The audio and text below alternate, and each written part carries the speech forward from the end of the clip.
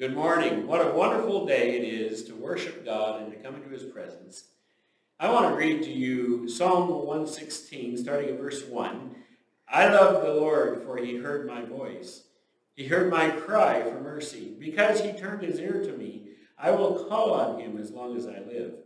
The cords of death entangled me. The anguish of the grave came over me.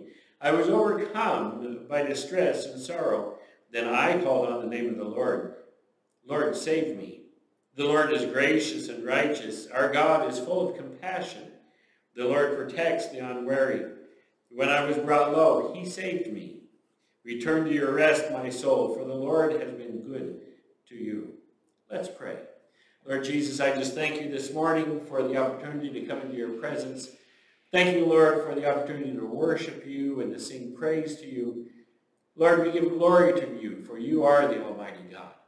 I pray that as we sing songs of praise to you this morning and as we hear your word, that you'd open our hearts that we might hear from you. Thank you, Lord, for the privilege of being in your presence this morning. In your name, amen.